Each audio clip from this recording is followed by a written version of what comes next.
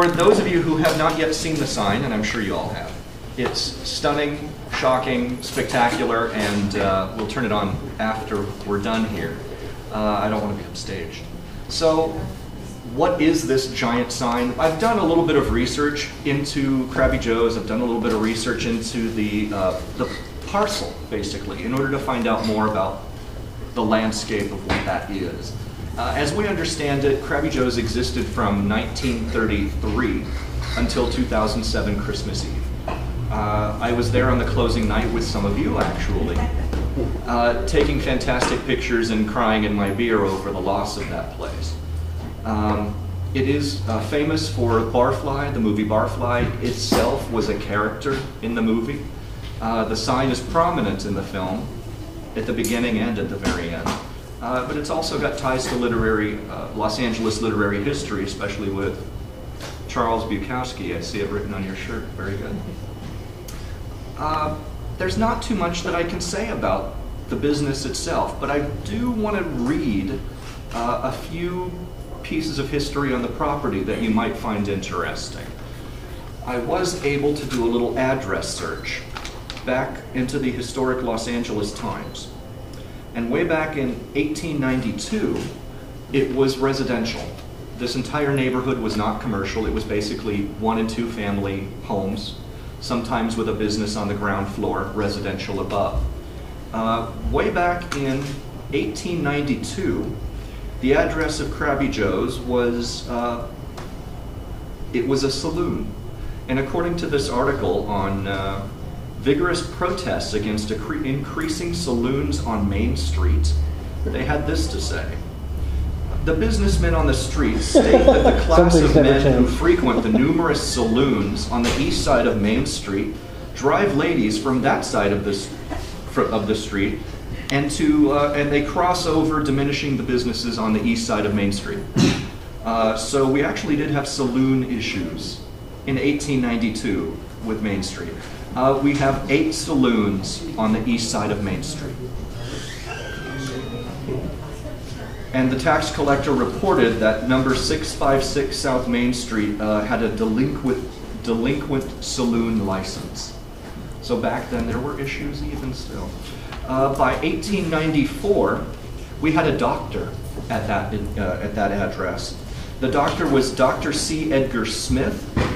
He specialized in varicose veins and ruptures.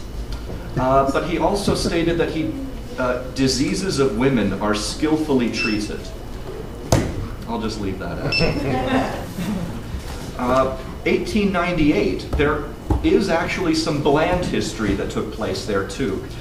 There were many different fraternal orders in Los Angeles at the turn of the last century, and in 1898 we had things like the Ladies of the Maccabees, the Order of the Eastern Star, Daughters of the Golden West, Woodmen of the World, but we also had the Grand Army of the Republic.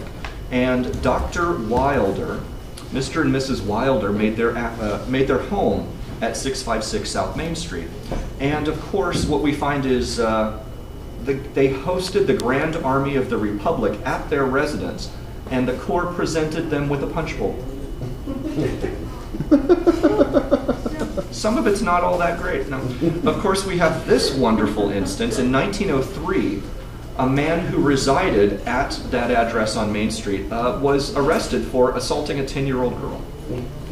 I won't get into it, but it's in full detail of his assault on a 10-year-old girl at that address. If you want it, I'll just hand it to you later.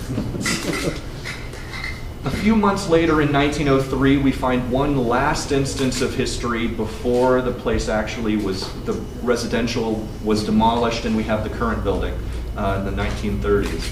We have a brute assaults his mistress because she refuses to support him. Made a frantic beast by the refusal of his mistress to resume her business of supporting him, George Walsh, a laborer, viciously assaulted Ella Powers yesterday morning at a lodging house, South Main. For 2 years, the woman has kept Walsh in clothes and pin money, but she got tired of the job 2 days ago and left him to rustle for himself. Yesterday morning, Walsh went to the woman's room and ordered her to go with him. His aforetime mistress refused, and Walsh picked up a table knife and jabbed her in the side. Fortunately, the corset steels prevented any wounds. Walsh then struck the woman on the side of the head, afflicting a gash about an inch long. The force of the blow was so great that he broke his knife. As Powers' woman dropped from the blow, Walsh kicked her in the mouth with such force that she was rendered unconscious. He brought his leg back for another kick when the landlady entered. Walsh then quieted down. The landlady sent for police immediately, but before arrival, the patrol wagon came. Blah, blah, blah. When the police arrived, the alleged officer and Walsh were nowhere to be found. The women's injuries were treated at the receiving hospital, and she said she would not prosecute. So that's the tidbits of information that I could get on the property itself. No, not a lot on Craby Joe's. I think many of its stories just remain unpublished. With that, I think we shall celebrate Craby Joe's, not with booze, but with a lighting. Let's get that sign lit up so we can all drop jaw and worship at the new home of Craby Joe's.